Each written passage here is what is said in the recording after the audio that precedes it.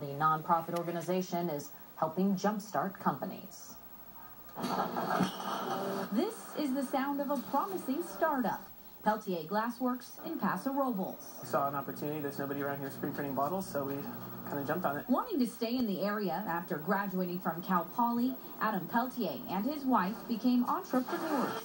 In August, they opened up a glass bottle screen printing shop. It's tough. Everybody was telling me, to be careful. This new business was made possible by the Economic Vitality Corporation of San Luis Obispo County.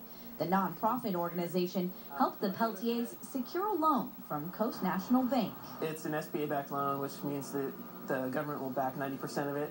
And so they wanted some security with the other 10%, so that's where the EVC came in. Dozens of other businesses have opened or expanded in 2010 thanks to the EVC. The organization's business loan program allows people to access capital at a time when that's become increasingly difficult. The federal government has made it fairly difficult for people to access loans and lines of credit.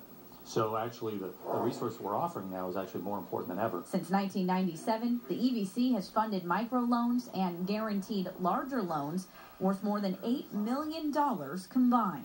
Yeah, we couldn't have done it without them. In Paso Robles, I'm Allison Reeder, your Central Coast News.